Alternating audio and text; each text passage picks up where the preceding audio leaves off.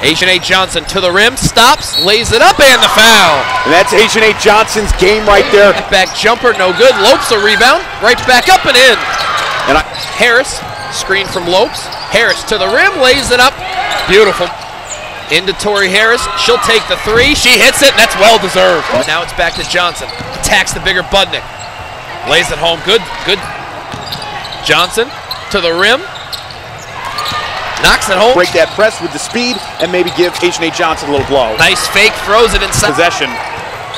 Not a lot of movement. They'll do the same sort of play, except it's Calabrese inside, works it around with the left Parker. 5 to shoot. Tough pull-up, she hits. Caitlin will somehow keep her footing.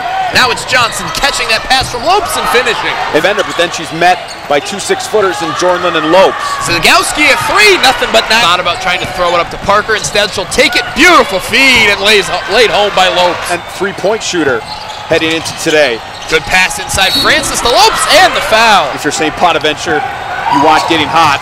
Harris late getting it to Lopes, but it doesn't matter. Able to finish that one, and Harris looks up, finds Calabrese, corrals it, and lays it home with ease. First half, you saw Townsend getting against her. Holt, it's been all Parson in the second half. That's a double-double. The press really got Richmond out of sorts. Now Brown. Got to keep the pressure on.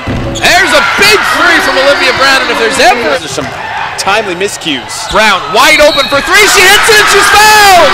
Olivia Brown!